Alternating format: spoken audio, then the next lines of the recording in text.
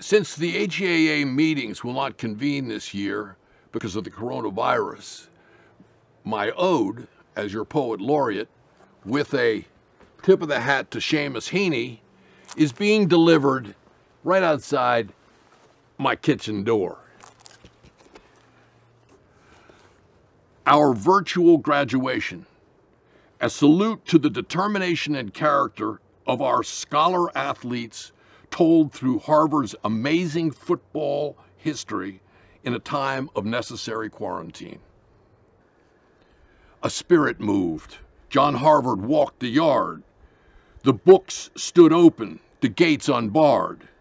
I quote Seamus Heaney because he's a real rock star. I'm not. So imagine the gates are not unbarred because I'm quarantined and locked out of Harvard yard with my ode to football history and our student stars. But first, since Harvard must be first, because God has made it so, Harvard invented football. Here's how that story goes. Back in 1869, Rutgers and Princeton claimed they played no passing, carrying, and no run. No pads, no helmets, wrong ball, not even blockers. They claimed they played the first football game, but that was soccer.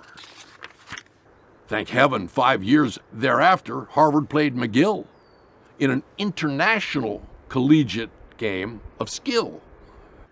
Thank heaven Harvard's rules were used and they came to be in place of the rules for kickball in backwoods New Jersey. Harvard is Veritas. So what's the mystery? First game, right rules. God knows who wrote that history.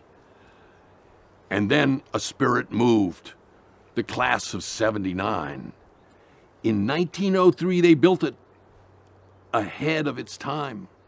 In mid-November, just 1 month before man could fly, an above-ground bomb shelter with a 50-yard line.